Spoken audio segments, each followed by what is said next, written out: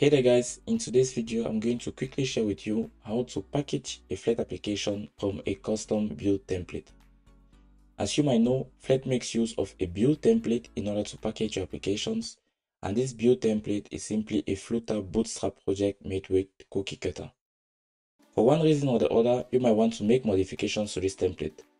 In that case, you need to let Flet know when packaging your application that it should use your custom build template instead of the default one. Your build template can come from two types of sources, either from a Git repository like this one or from a local directory. If you want to make your modifications in a local directory and then later on specify to Flet, you simply have to come over here to these branches. You select the branch that corresponds to your Flet version or the branch that corresponds to the template you want to modify. In this case, for instance, I'm going to choose 0.24.1 because that's the version of Flet installed on my IDE or in my virtual environment. Inside the 0.24.1 branch or version of the template, you simply have to click on code and then download the zip. After the zip gets downloaded, you simply have to extract it and then make your modifications. If you don't want to make your changes locally, you can equally do it inside a Git repository. For that, you simply fork this one over here. So we click on create a new fork. You can rename the repository, you can modify the description, and you need to uncheck the copy the main branch only and then click on create new fork. Now that your fork has been created successfully and you are ready to perform your modifications, I suggest you change the branch, so don't work on the main branch. Instead, locate the version of Flet you have or the version of the template you want to modify.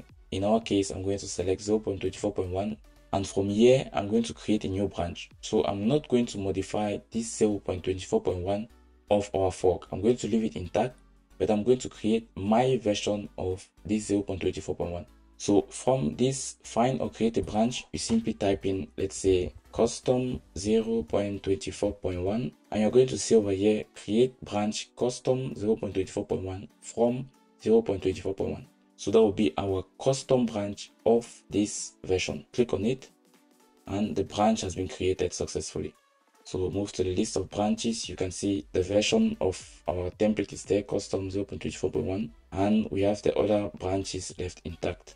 And inside this branch, you can now perform your modifications. So I don't know, you can modify anything you want to modify over here as an advanced Flet user.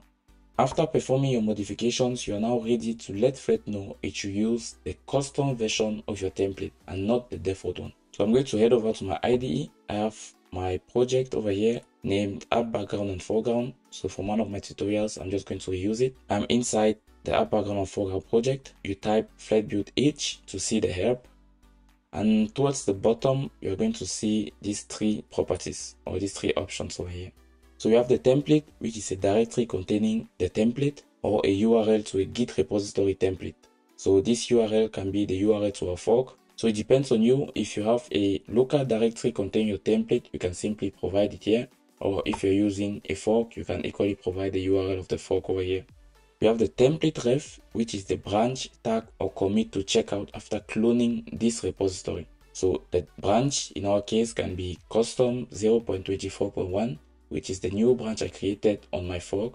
So Cookiecutter, which is responsible for dealing with the template, is going to clone this repository and then check out this template ref you specify. So the branch, tag, or commit you specify, and then move into this template Z. So template Z is simply a relative path to a Flutter bootstrap template in a repository. So let's say you provide a link to a repository, but the direct or the root of your repository does not contain your custom template. It is, let's say, in a subfolder. You can use this template Z to specify the subfolder.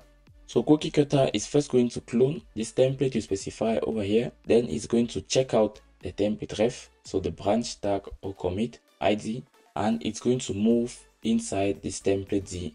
So template Z is simply the relative path to a Flutter bootstrap template in a repository, which means if you provide a repository through a link, let's say, and your template is not located directly at the root of your project or at the root of your repository, but instead located in a subfolder, then you need to use this template Z to tell Cookiecutter, hey, after you clone the repository and after you check out the template ref, move to this template Z where my Flutter bootstrap template is located.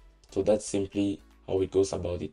And also note that when specifying a URL to a Git repository template, you can specify like this. So gh semicolon, the name of the organization or the name of the GitHub account, and then the name of the repository, or you can use this normal form with .git. So as an example, you can have the following: Flet build APK template. I specify the template, so my fork like this, and then I specify the template ref, so custom 0.24.1, which is the branch to check out after cloning this repository over here. So you can press enter and it's going to work. If your template is located in a local directory, you can simply specify the absolute path to it. So I have over here my template. I'll copy the absolute path and you can simply place it directly after the template over here. And just a last information, if this Flet build template, so if the template you downloaded and then modify is located inside your application directory, Flet is going to package it along with your application. So if, let's say, this template, I move it to my directory, so I have my custom build template inside my application directory.